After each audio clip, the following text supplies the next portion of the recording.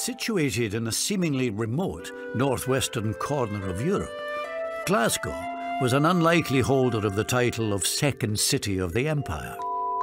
So how did a small cathedral city on the banks of the River Clyde develop a stunning cityscape unlike anything else in Britain and grow to become one of the great industrial, cultural and architectural wonders of the modern world?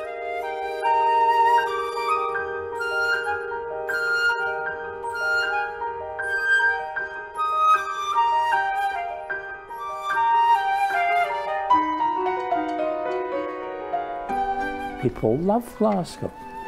If you take a cross-section of people off the streets of Glasgow of different classes, they will all agree that they love the city, even though it's got its imperfections. They love it.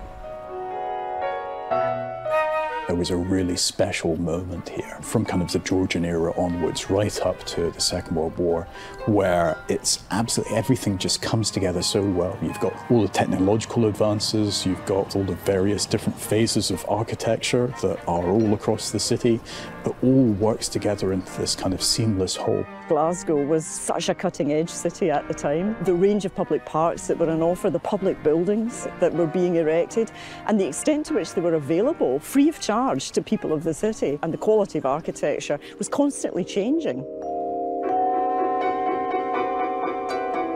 Glasgow is a city people love to live in. Set along the banks of the River Clyde on the west coast of Scotland, the city is currently home to over 500,000 people. Renowned for its friendliness, Glasgow has a global reputation as a nurturing artistic and cultural centre, as well as a history of industrial excellence. Given its past reputation as a centre of heavy industry, the fabric of the city itself can come as a surprise to visitors. The townscape of Glasgow embraces its natural landscape, distinguished by lush green parks, spectacular civic buildings, and streets lined with majestic tenements.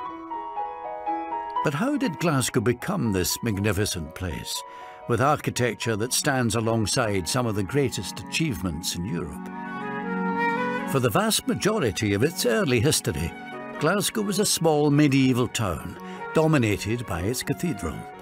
The city was inextricably linked with the Clyde, slowly expanding south from the religious centre to the banks of the river. The town grew as a result of trade, particularly in what is now known as the